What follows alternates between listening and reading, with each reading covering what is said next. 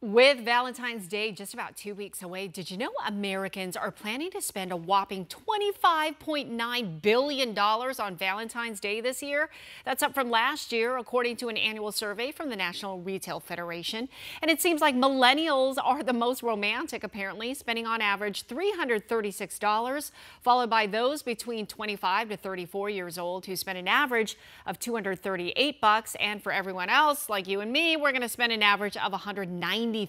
So we wanted to give you some ideas on how to celebrate the day without breaking the bank. On this Money Saving Monday, consumer expert Courtney Cowan Gray is joining me now. Okay, let's get right to it. First of all, you say you need to communicate on how much you're going to spend. But I'm wondering, does that kind of take away the surprise? Yeah, no, you don't have to say what you're going to be spending the money on, but if you set a budget, it kind of keeps expectations in line. Yeah. You don't want to be one of the people that spends $400 and then all of a sudden your husband is spending $100. Yes. Expectations can kind of help set the stage to have a good Valentine's Day. Okay, and just when you thought it was just for old married couples. All right, first of all, we are going to tackle this on, and we're going to do some affordable Valentine's Day ideas, starting with why not do a homemade meal? I love homemade meals. Some people like to go out, but this is like making something homemade is so nice. Right. And cheap.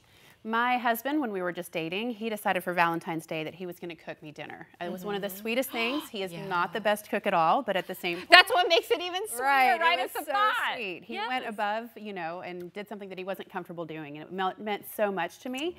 I've done things for him, like he loves bacon wrap dates. So I make these bacon wrap dates roses. So creative, yeah. So I know it's something that's special to him and something that's a little bit different than regular roses. And if you had smell-o-vision, you would want to eat these too. Okay, you also say make handmade cards. I love that from my kids. I wouldn't mind it from my husband, but when I think of handmade, I think the kiddos. Well, you can also have your kids make the cards too. Yeah. So say, what do you see? How do you know that Daddy loves me?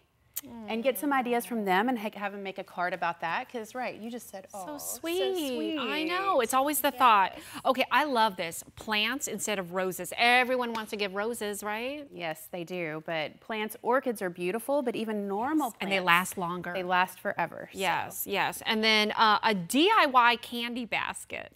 Right. You can get the nice chocolates, everything like that. They're pretty expensive, but if you kind of go to either Walgreens or Trader Joe's, pull the gummies, pick your own and create a basket. You're big on that. I am. Like it's very, very, thoughtful. Okay, so let's talk about gifts. There's a lot of handmade gift ideas that you have. Candle making. I never thought of that. There are stores around town. You can make your own soap, your own lotion. You can make your own candles, and you come up with things that remind you of your husband. Oh, gosh, that smells really good. Things that you made that? Yes. Wow. Yep. Okay, that gives me an idea. Yeah. All right.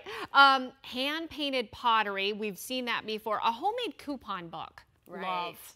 Right. 15-minute massages. I'll do the dishes one day. Something that you know that's normal. Laundry. Right. Laundry. I'll take out the trash. Yes. Things like that. That's a good idea. I heard a chuckle from Al in production over here. Okay. A poem or letter. That is old school, Courtney. It is. It's super sweet. I will give a little tip. There's a thing called ChatGPT if you haven't heard of it all the yet. rage. Right. Yes. So you can throw something in, some things that are specific.